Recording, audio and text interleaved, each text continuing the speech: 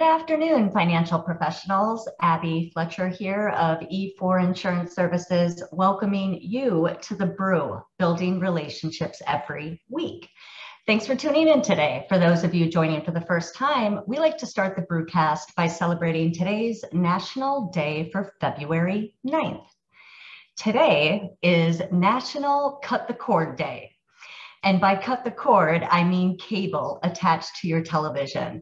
That's right, there's an entire community of cord cutters that experience great joy breaking up with their cable companies. We all subscribe to many apps, streaming and the like, and often they provide similar, if not better, experiences than cable. Today, find your inner cord cutter and take a look at those streaming services. There might be some ways to save some dough.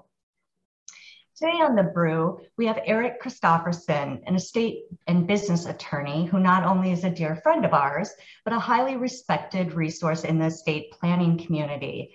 Eric serves as practicing attorney and managing shareholder at Grams and Christoffersen, which has many locations throughout greater Wisconsin. Today, this Brewcast is a two-part series.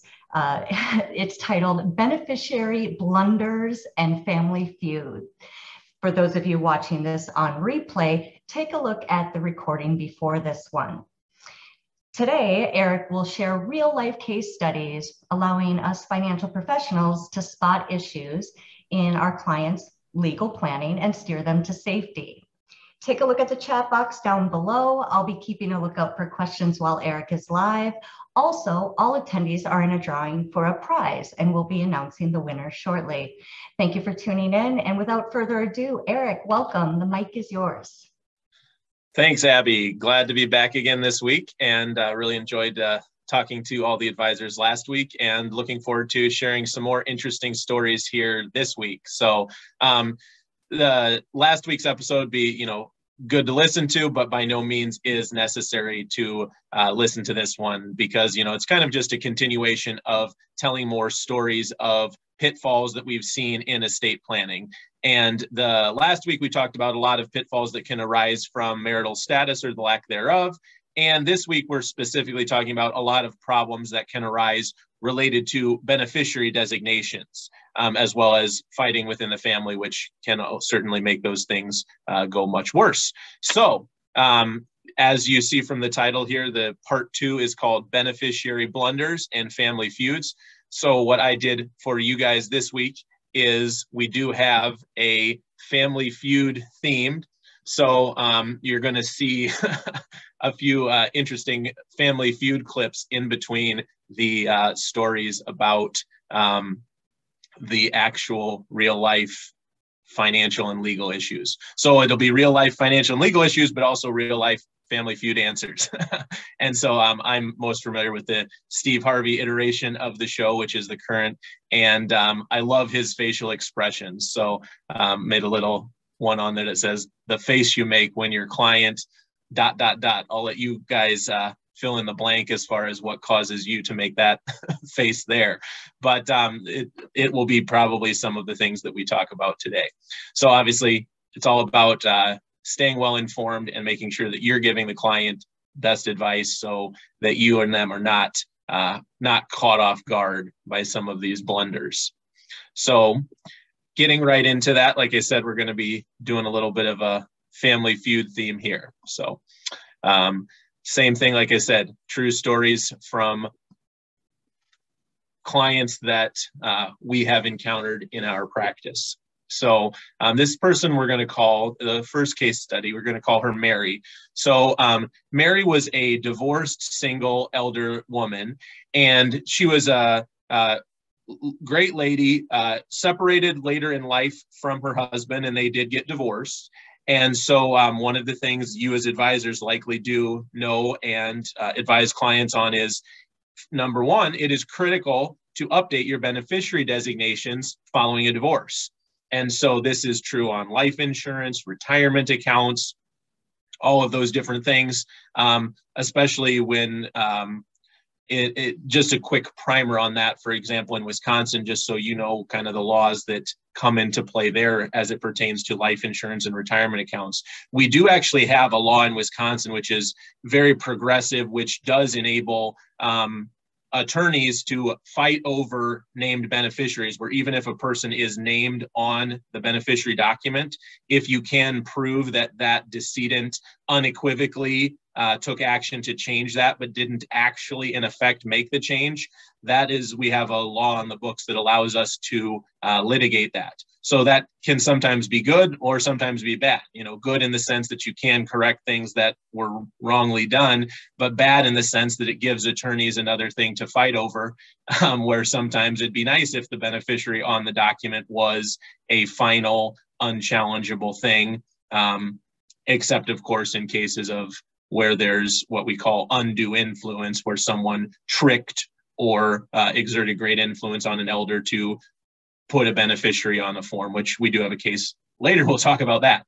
So that's just an example of why a named beneficiary can never be the final say so. But in Wisconsin, we have even more flexibility where it's not just based on undue influence. It can also be based just on that unequivocal act that never actually got accomplished. So this is actually one of those cases.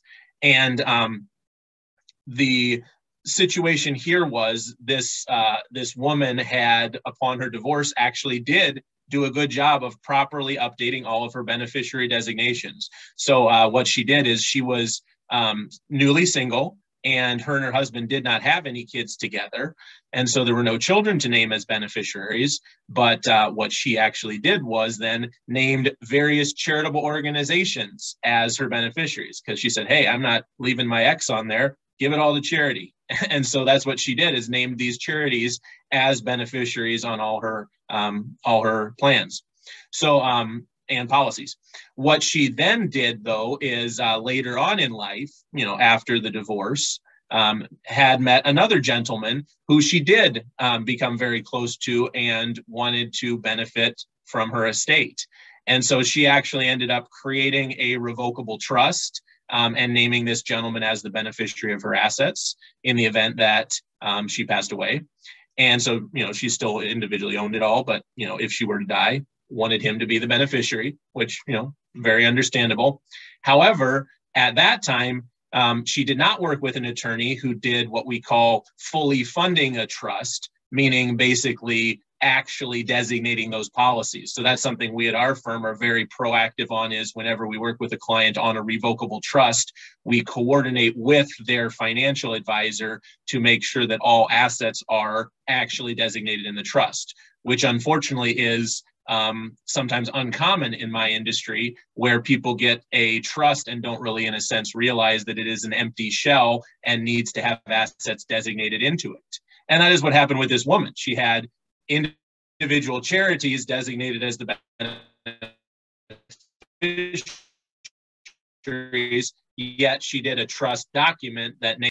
The additional thing that she did that was somewhat of a saving grace, which is not necessarily legally enforceable, but she did execute a document that said a comprehensive transfer document. I hereby desire to transfer all of my assets into this revocable trust, kind of a catch-all declaration statement, which again, legally, as you probably know, you need to actually change titles, change beneficiaries for those things to be legally effective. But by her creating this trust, naming him as the sole beneficiary, and creating this additional document that said she wanted all the assets in the trust, we were able to argue, based off of that Wisconsin statute, that that was an unequivocal intent on her part to have all of those beneficiaries directed into the trust. And so we were able to have this gentleman receive all of those assets. And then it ended up being a win-win, because per our advisement, we recommended that he did make some donations back to some of those same charitable organizations that his significant other had named. And so that's one of the outcomes of a case that I'm very proud of, in terms of getting the right thing done, still benefiting some of those charities, but also holding true to this woman's wish and making sure that her loved one did receive the assets she wanted him to. So that's a interesting case study on, like I said, some of that is specific Wisconsin law, but the concepts that it holds true as far as what is the lesson to learn from it is proper estate planning with a trust involves keeping your beneficiaries current by naming the trust as beneficiary. You can't just set up this empty shell and hope that it's going to catch it all. And you can't just sign this one paper that says everything goes into the trust. You have to do it on an asset by asset basis, which is, obviously important as a financial advisor to know, where if you see a client saying they have a trust and you look at their accounts and policies and it doesn't say trust on there, that would be something to bring up to them and say, oh, well, you told me you have a trust, but I don't see anything about that on your accounts. And the answer 9 times out of 10 will be that they actually do have that trust. It's just empty. And the attorney who did it never told you that they had it, which, again, out of professional courtesy and respect and best practice service to the client, we always send those written instructions to our financial advisor partners, alerting them of what planning we set up and what needs to be done on their end to bring the plan together in a cohesive financial and legal strategy. So that is the reason why we want to name the trust specifically as the beneficiary. Some of the reasons are listed here then. It does allow for a full beneficiary roadmap, as I call it, which what that means is obviously on a beneficiary form, all you can do is list a name or something like my children, or even best case, like my children per stirpes. Obviously, a revocable trust is going to allow you to go into much greater detail as far as conditions under which who should receive what happens if anyone in that roadmap is no longer able to receive assets, where does it flow to next? And that's one thing that we as an estate planning attorney really spend a lot of time with clients on, is designing that roadmap as far as how everything should flow under most foreseeable situations. And so we want to make sure that that roadmap is being used. And the best way to do that is to name the policies into the trust. It also, if the trust is properly drafted, can allow for creditor protection and divorce protection for the beneficiaries, which is, again, something that we're very big on in our trusts, that they're not just standard probate avoidance trusts. They also do provide that asset protection for the beneficiaries. And then finally, it comes up less often with the generous estate tax exemption we are under currently. But in order for a client to execute a disclaimer, if they have a disclaimer trust, basically meaning that if they would owe estate taxes and they want to set some aside into a separate trust, well, that trust actually needs to receive those assets in order to disclaim them into the disclaimer trust. Again, that's a little highly technical, but basically the long and the short of it is, if you want the trust to actually work as a proper estate tax savings trust, if it was designed like that, it needs to also be named as the beneficiary of that policy, which is one thing people sometimes do not realize, is that your policies are part of your estate. They are subject to estate taxes. And so it's important to do something, whether it's an eyelet or whether it's allowing for them to be disclaimed, potentially important to address that in certain situations, depending on the net worth of the client. So our first family feud here.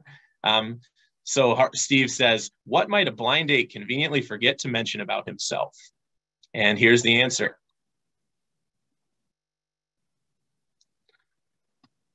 And there is Steve with his reaction. So that was a fun one for sure. So our next case. We're laughing over here, Eric, just so you know. We're all on mute, cackling. So wonderful. And people are able to see that. I don't need to read the whole thing, Abby. Nope, screens up. David, middle-aged uncle to minor niece. Fantastic. All right.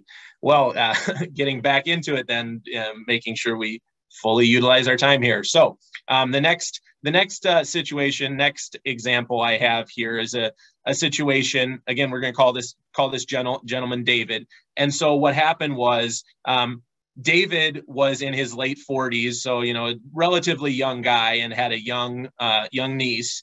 And what happened was, sadly, his sister passed away of cancer. So it was a very sad family situation. We never like to see it when a young parent dies and leaves behind their child. But as you know, that's a lot of times when the rubber meets the road for our industries, to make sure all the proper planning is in place with that life insurance death benefit, as well as with a trust to protect the child and make sure they receive that inheritance in the best way.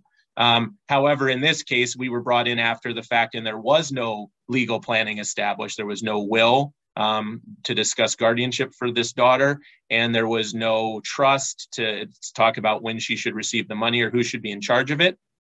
What the woman had done who passed away, she had good intentions, and she had actually had talked to her brother and said, I'm going to leave all of my life insurance to you, and then you can use it to take care of my daughter.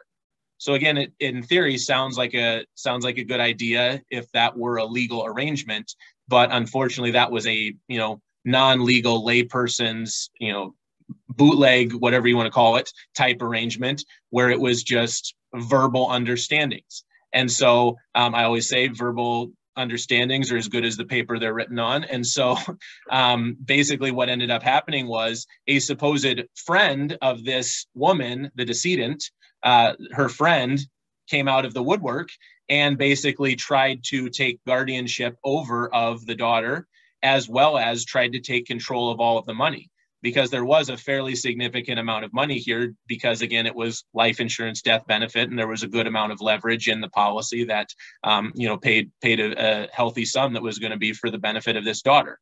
Now, what this friend or alleged friend did was, the first thing she did was sued the uncle and said that he wrongfully had those funds, and that was proof that he was trying to keep those funds from the daughter. And the uncle was just beside himself, because he said, all I'm doing is I'm trying to follow my sister's wishes. I've literally done nothing but claim this money, and it's sitting here in an account ready to use it for my niece. And suddenly I'm being sued by this person who is supposedly a friend, and she's trying to take guardianship of the niece, but she's also trying to take all the niece's money. And, heavily we believe that money was what was motivating her to try to take guardianship. And again, that's some basic estate planning 101 of, it's important to have a will which nominates a guardian, because that could have been very determinative for the court in order to basically say, hey, yeah, this is the right thing, and this is who the decedent wanted to take care of her child, and so we can go by the decedent's declaration in her guardianship clause in the will. Well, again, we didn't have that here. We also obviously didn't have a trust. What this woman really wanted was a trust with the uncle as the trustee for the benefit of the minor daughter, but none of that was actually set up legally. It was just name the policy directly to him. And so what ended up happening in the end, we were able to get justice for this young girl and get a vast majority of her money returned to her, and having the uncle take care of it.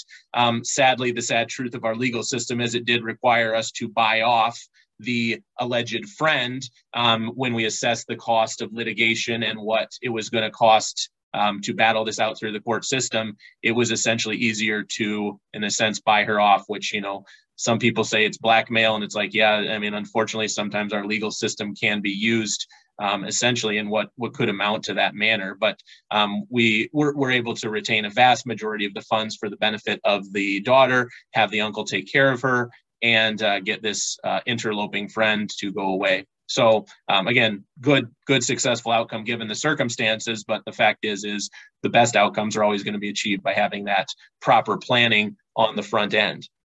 So this is kind of, obviously, like I said, the proper planning would have been a well-drafted trust with a guardianship clause for that uncle, naming him as guardian, naming him as trustee, rather than just having that be what I call a non-legal side agreement. So again, very important.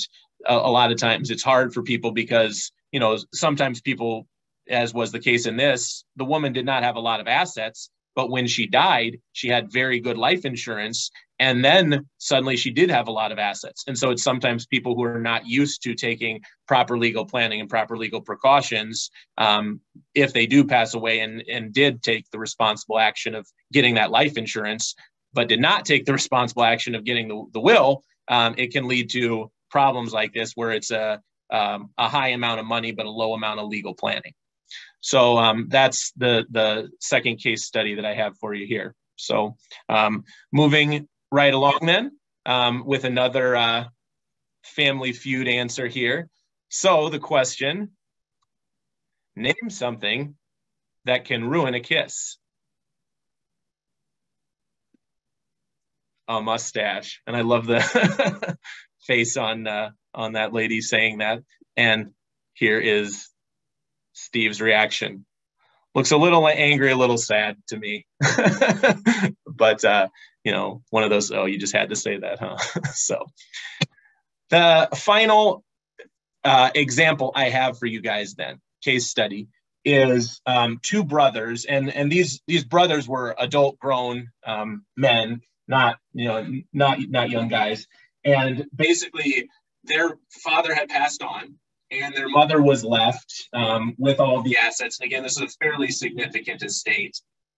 And it so happened that Randy had gone off into the world and, you know, made his own life for himself. Charles, on the other hand, never really launched and was still living with his mother in his 50s. And so Charles was at home with the mother every day. And what happened in this particular case is that all of the previous planning that the mother had executed did say that she wished to benefit Randy and Charles 50-50, both of her two sons equally, and wanted them to receive equal shares of her inheritance.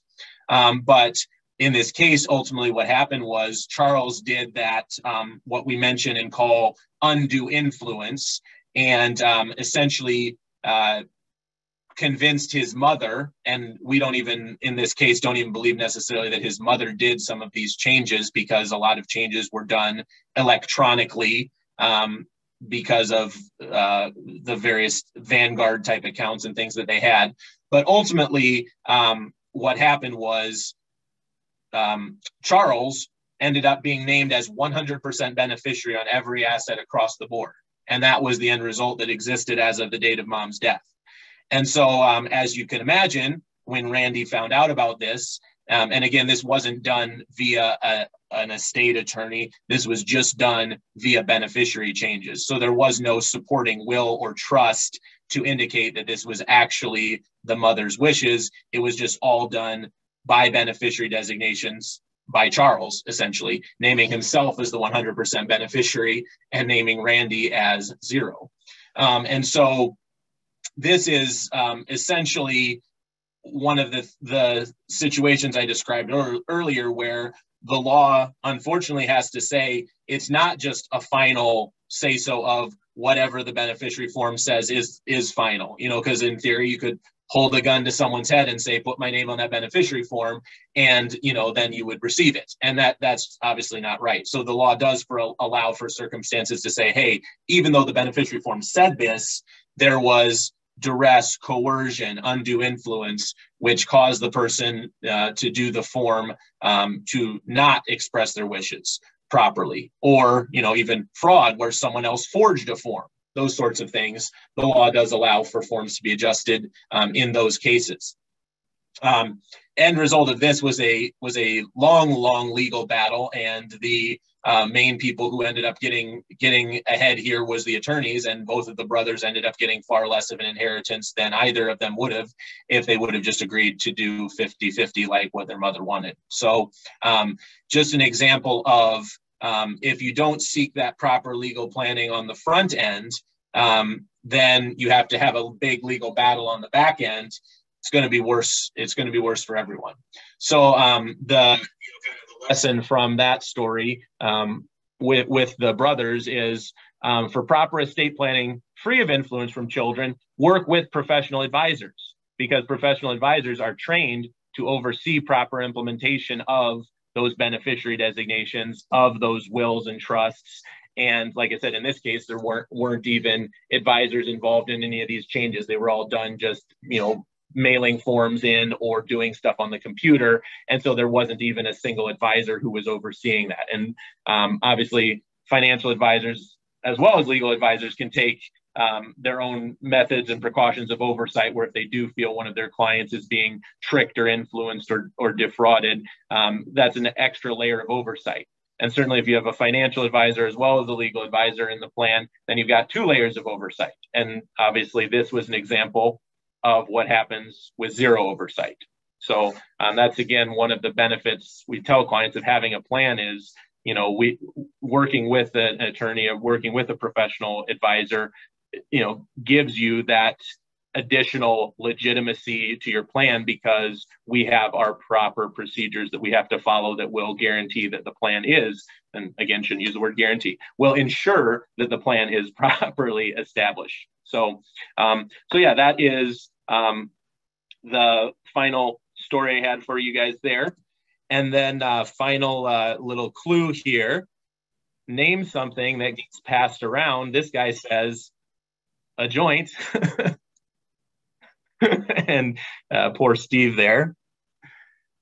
And this lady says the collection plate at church. And Steve says, I like the way you tried to stop us from going to hell. So sorry if I'm enjoying this too much myself, but I got a kick out of this one. Always fun to see how different people answer things very differently. So like I said, with that last example, nobody wins when the family feuds, other than the litigation attorneys. So there's the parting thought from me today. So thank you, everyone. That is all I have, and I'll switch it back over to you, Abby. Thanks, Eric, and super thanks for all of the family feud images, because although we were all on mute, there was laughter abound. Steve Harvey does act with his face, so I know what you mean by that. I've opened up the line for questions if the audience has any. And also, Eric, thank you for the knowledge today. Both part 1 and part 2 of this episode is fantastic.